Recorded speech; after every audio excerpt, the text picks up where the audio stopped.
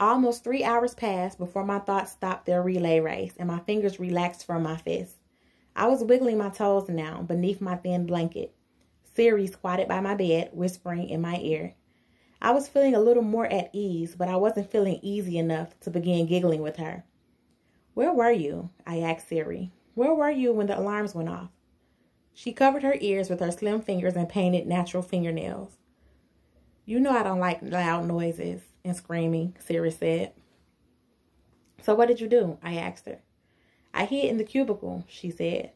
"How long before you got caught?" I asked her. "I didn't get caught," she said, "but I saw who put the fork in CH8's bed," she added, now pressing her lips against my ear. "Who else saw?" I asked swiftly. "No one. There was only me watching." "Good job, Siri," I told her. "Can I put a braid in your hair?" Siri asked me. I nodded yes. As she began to stroke my hair like Mama did, when she was making sure not to miss even one strand, I felt myself slipping finally into sleep.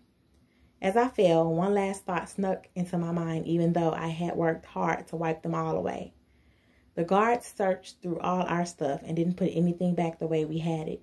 They wanted us to know that nothing really belonged to us.